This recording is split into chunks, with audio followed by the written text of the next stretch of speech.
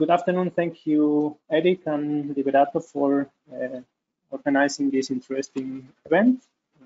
In the next minutes, I will present the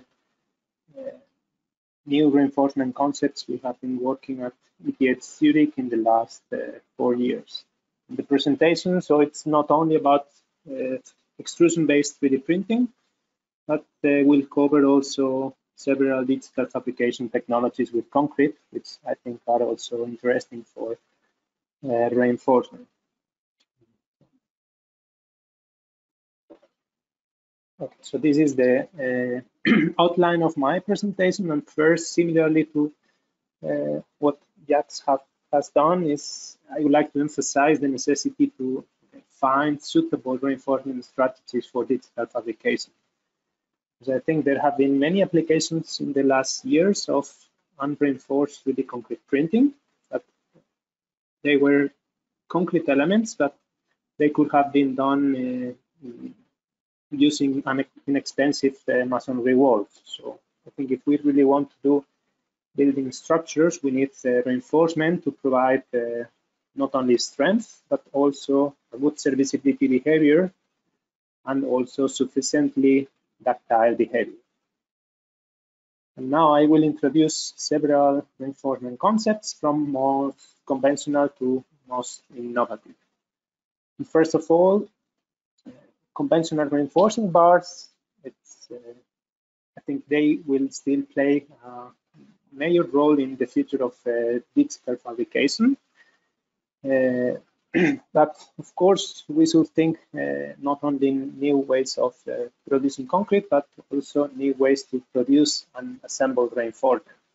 Here you have in the slide the example of the in situ fabricator developed at ETH Zurich that is able to produce double curve welded reinforcement. And having these possibilities, we can think in new construction processes like the Mesh Mould that maybe several of you know, in which this fine reinforcement mesh is the final reinforcement, but is also acting as a stay-in-place permeable formwork.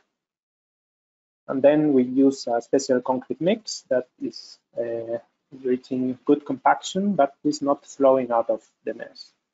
For example, this technology, it has great potential for producing efficiently double curve structures. Here I have a video to show you how this Mesh Mould was used in a real building project. Here you can see that the robot is introducing a continuous vertical reinforcement of 6 millimeters and welds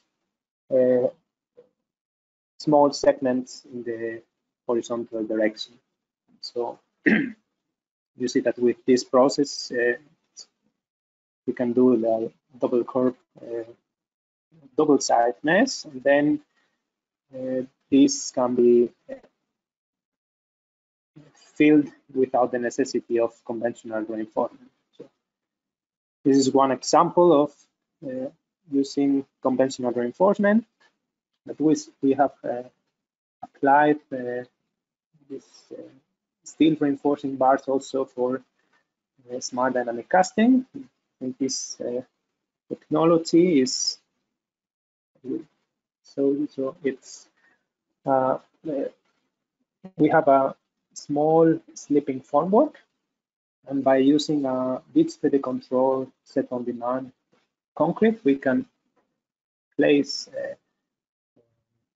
fluid concrete on top of the formwork, which by the end of the leaves the formwork in a hardening state.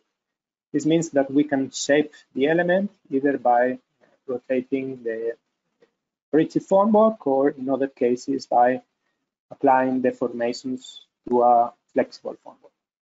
And of course, if we have very complex geometries, reinforcement is not the right approach, but for some cases, we can pre-install reinforcement and slip our concrete element around this reinforcement.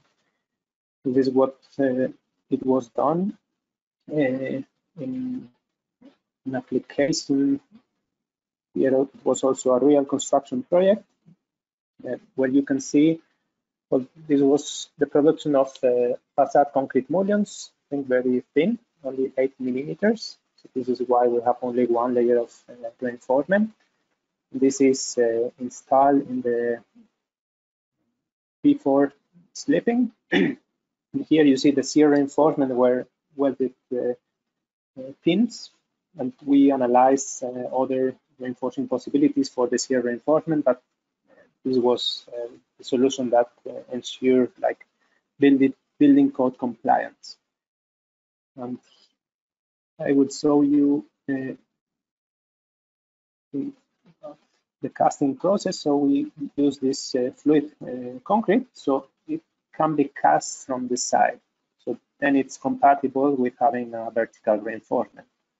And then here you see the slipping process and quite good surface finishing with this technology. Good. So, so in this slide you can see the final results of these technologies that I was showing in the previous videos. This is the DFAB house, a building for academic guests at EMPA near to Zurich. And on the left side, you see this facade concrete mullions. Each one was tailor-made because they have different spacing and different acting loads. And on the right, you see this double core Mesh Mould wall. This concept of conventional reinforcement was used also to produce this future tree column, and in this case it was done with the Excel technology. So the concept of Excel is using also this digitally controlled set-on-demand process to minimize the formwork pressure, and in this way it's possible to use a minimum formwork. Here you can see this.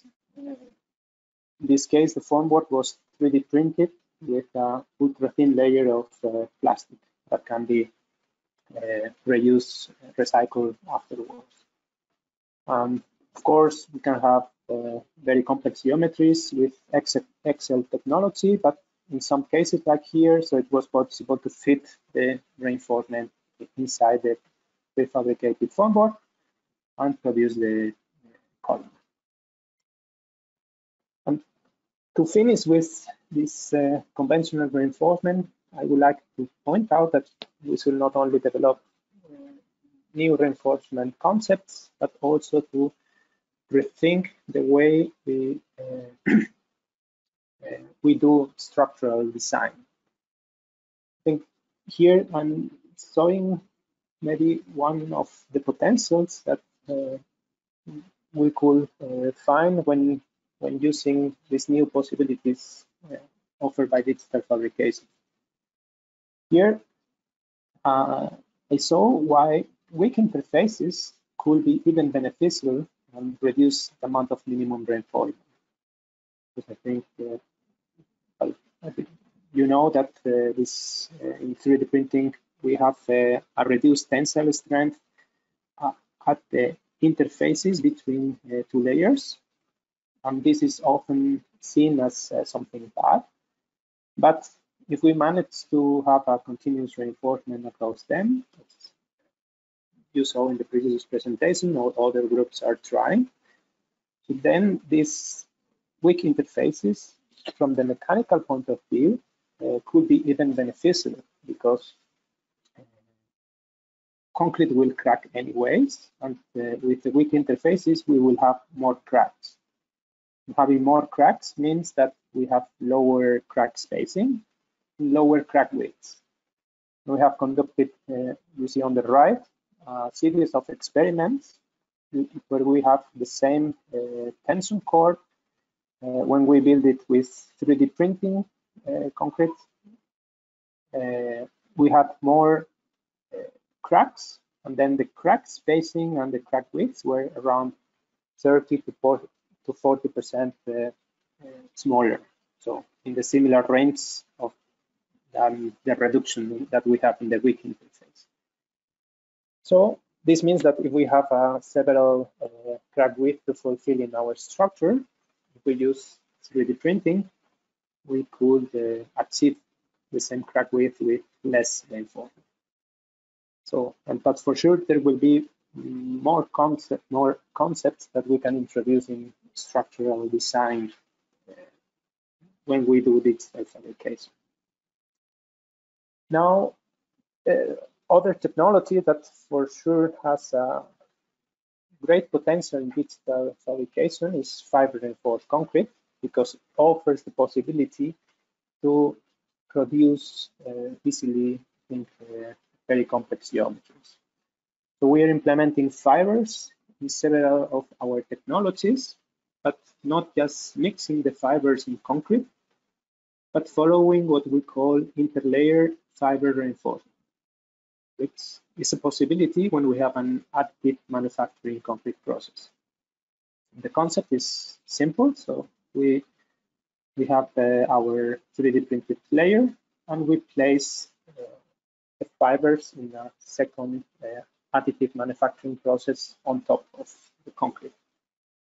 And why we have or we are developing this approach, this is to tackle some of the challenges of adding fibers in digital fabrication concrete mixes.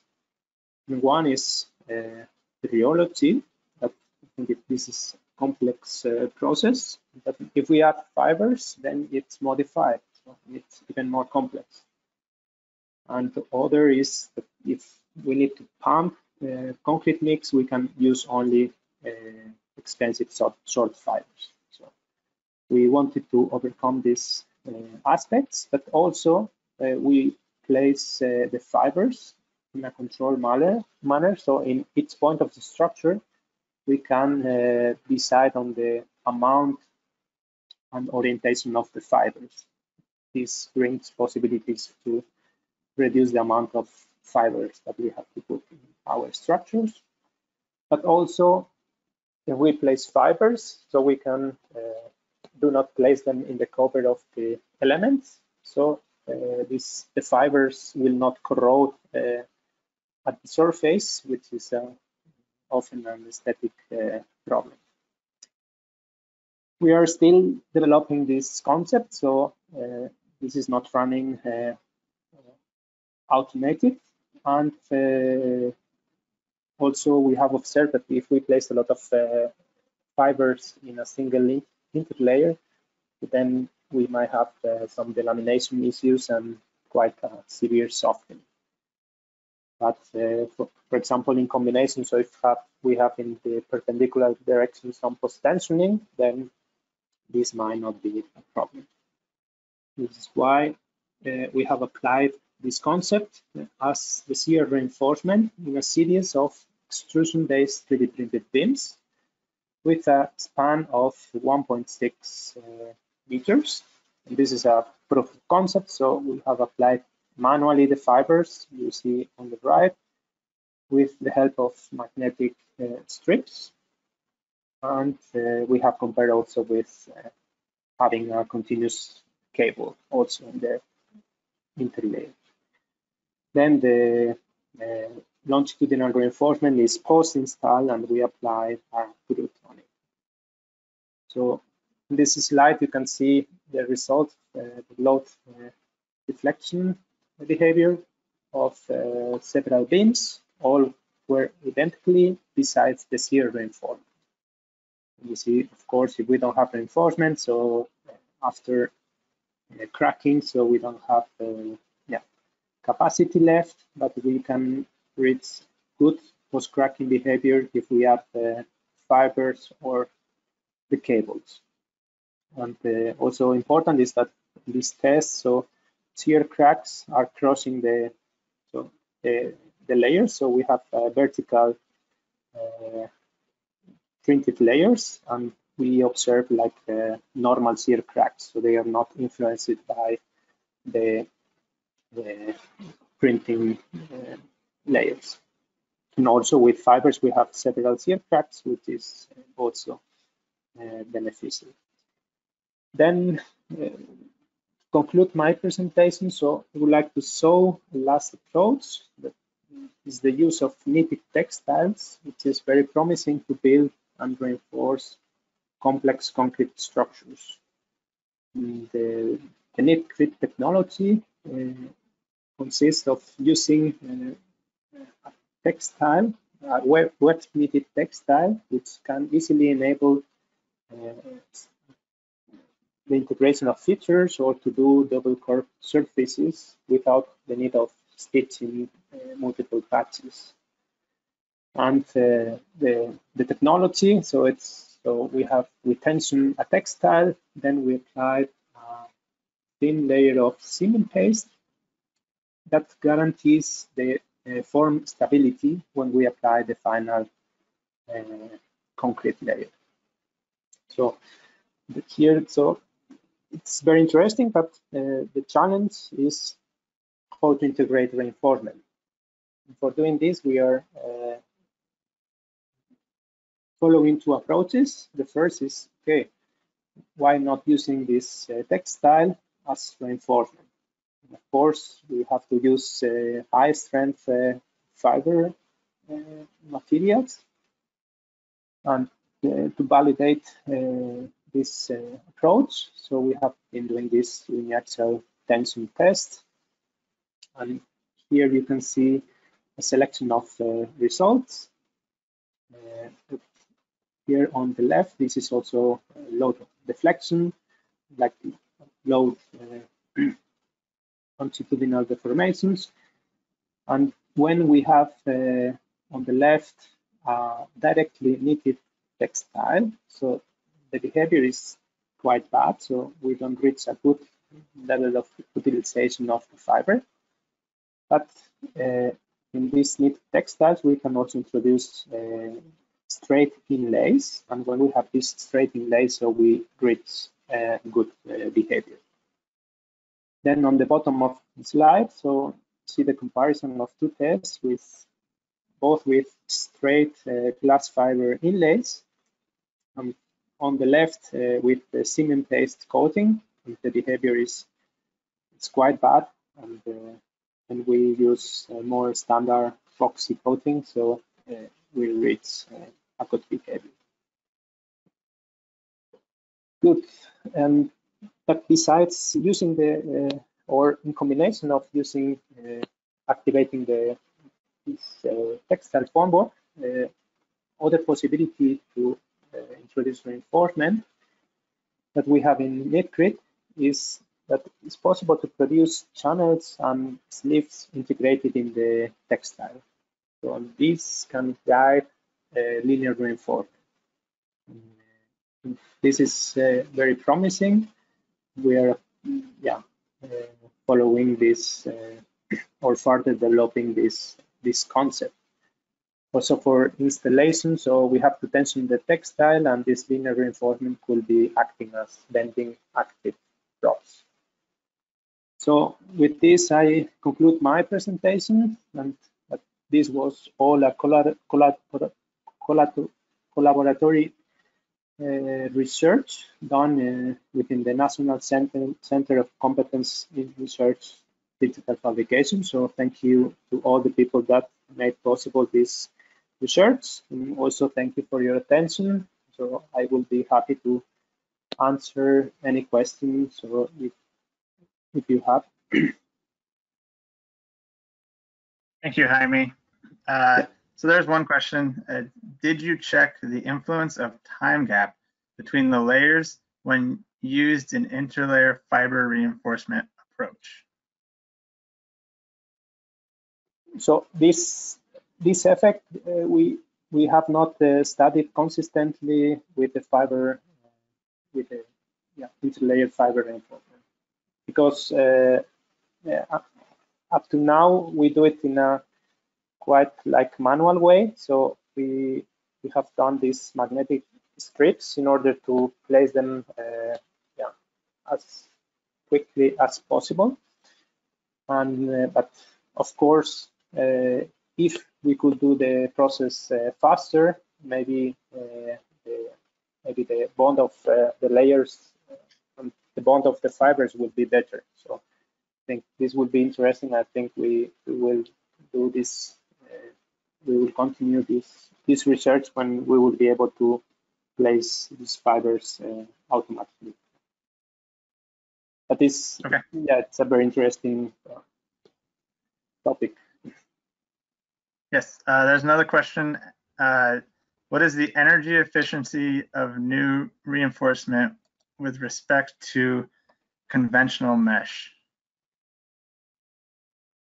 Of new reinforcement, so I believe they're referring to the your reinforcement method where you're it looks like you're welding the reinforcement together. What is the difference in? Do you know? Have you measured the difference in energy efficiency? Yeah. So of course this is so. Yeah, we have done some tests, and for this application I saw in the DFAB house. So it was so even in some parts we have to add some continuous reinforcement also in this horizontal direction, because I think this welding of small segments or these welded elements are not very efficient. So I think that in the future, I'm pretty sure that maybe not on site, but in a prefabrication scenario, so it will be possible to have to do this kind of assemblies, not welding, but having continuous reinforcement in several directions. But I think this will be really the potential.